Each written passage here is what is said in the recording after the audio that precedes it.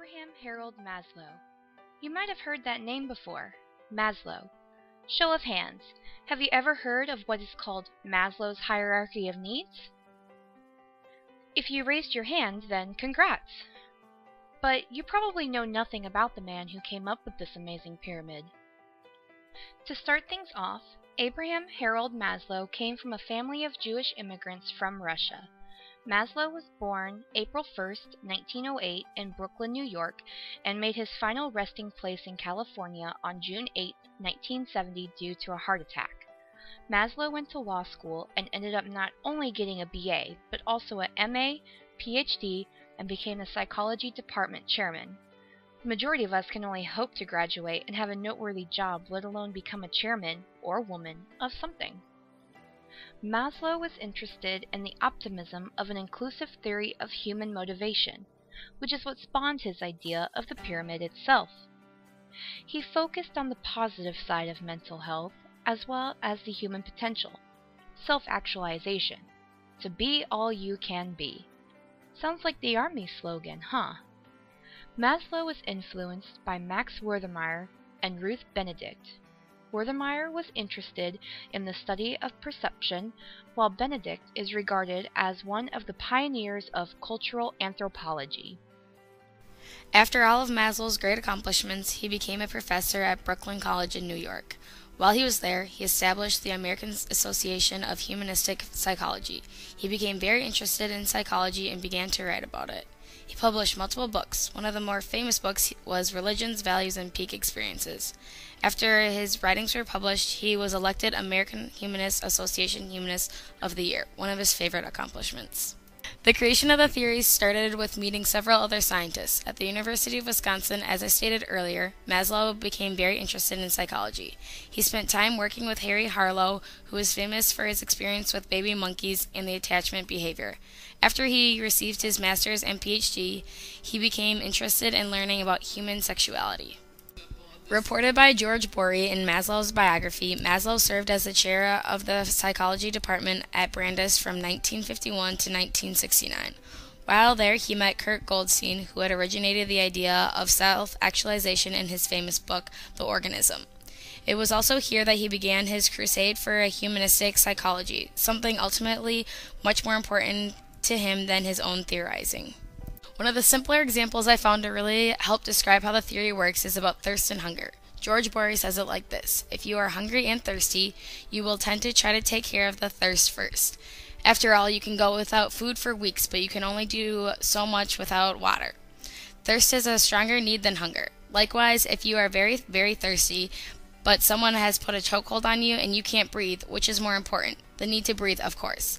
On the other hand, sex is less powerful than any of these. Let's face it, you won't die if you don't get it. So now we introduce Maslow's pyramid of needs. I'm assuming that most of you have heard of it. You have your 5 basic levels: physiological needs, safety, love and belonging, esteem, and self-actualization. Fancy words for what, when you get down to it, is fairly straightforward.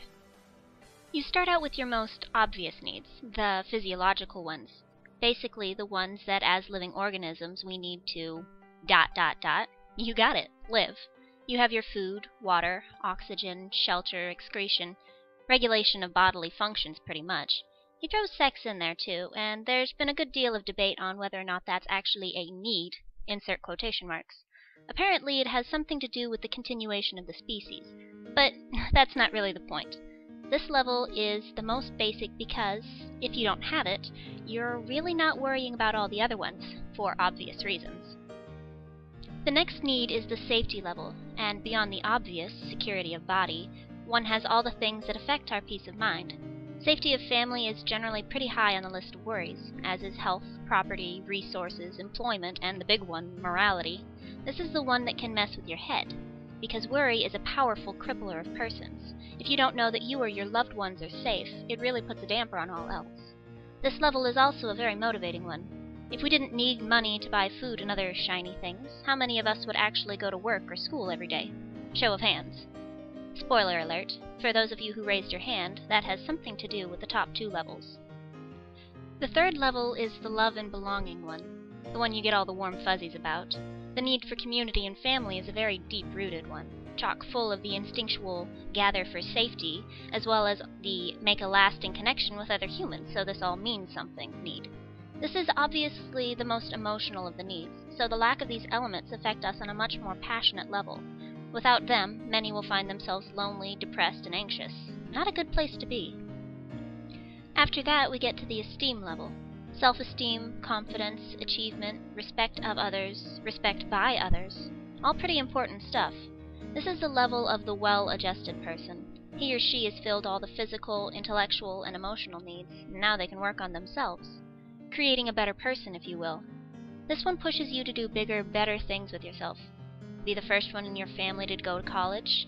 Get an outfit that just makes you feel good about how you look. Find a person you can have a good debate with, and agree to disagree. Feelings of inferiority are the result of a deficit of these aspects. The last and final level, the self-actualization level, Maslow describes as what a man can be, he must be. Fun fact, Maslow describes all the lower levels as the D needs, the deficiency needs. They are due to a lack of something. This level, however, contains the B needs, the being needs. With them we achieve our full potential, he says. Creativity, spontaneity, morality, problem-solving, lack of prejudice, and acceptance of facts fill this level. This is the desire to be everything we can be. It's all about potential here. Today, if you search Maslow's hierarchy, you will get many different hierarchies like this one, with the 5 basic needs including psychological, safety, love and belonging, esteem, and self-actualization. Or like today's hierarchy, which now includes cognitive, aesthetic, and transcendence needs. Cognitive needs include knowledge, meaning, and self-awareness. Aesthetic needs are beauty, balance, and form. And transcendence is helping others to self-actualize. Now let's take a look at how those basic needs are met today. For cognitive needs, it is striking that many, if not most, characteristics of self-actualizers listed by Maslow's hierarchy are cognitive. For example, accurate perception, creative problem-solving, effective decision-making, and high capacity for learning. Now let's move on to aesthetic needs. Beauty, well-being, and the appearance of youthfulness are now considered by our society to be important needs that require satisfaction. It may be a combination of the patient's position on Maslow's hierarchy and the value society places on appearance that ultimately leads him or her to make a positive decision in reference to aesthetic dental treatment. Today, using hydrogen peroxide or baking soda to lighten teeth is becoming a standard procedure in dentists' offices. The true rewards of aesthetic motivation are evident in the smiling faces of patients every day. The rewards won by making people feel better about themselves go far beyond economics.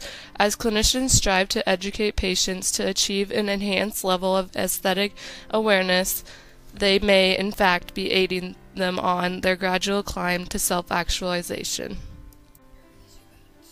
Lastly, in Maslow's hierarchy is self-transcendence. Self-transcendence in Maslow's hierarchy allows for a better understanding of the meaning of life, worldview, dimension. Adding self-transcendence into Maslow's theory helps psychology understand how different people and cultures interpret the meaning of life. Adding self-transcendence to the hierarchy can also give us a better connection of psychology of religion and spirituality to the theory in personality and social psychology. This would help us to create a more cultural psychology. If we add self-transcendence into Maslow's hierarchy of needs, then that gives us a theoretical tool to understanding human personality and behavior. Along with Maslow's hierarchy today is how it is used today to meet the unmet needs of our generation, the millennials. Millennials are most of us, the children of the baby boomers generation from the years 1980 to 2000. Our generation is also known as the me generation, who then produced the me generation, whose selfishness technology has only gotten worse. Millennials have less civic engagement and lower political participation than any previous group, and they got this way partly because in the 1970s people wanted to improve kids' chances of success by instilling self-esteem. Millennials have the highest likelihood of having unmet expectations and the lowest levels of satisfaction with their careers. This is a crisis of unmet expectations, which falls under Maslow's hierarchy of needs and makes it clear that a company can't just provide money anymore, but also has to deliver self-actualization. Now companies are starting to adjust not just to millennials' habits, but also to their atmospheric expectations to meet the needs of Maslow's hierarchy.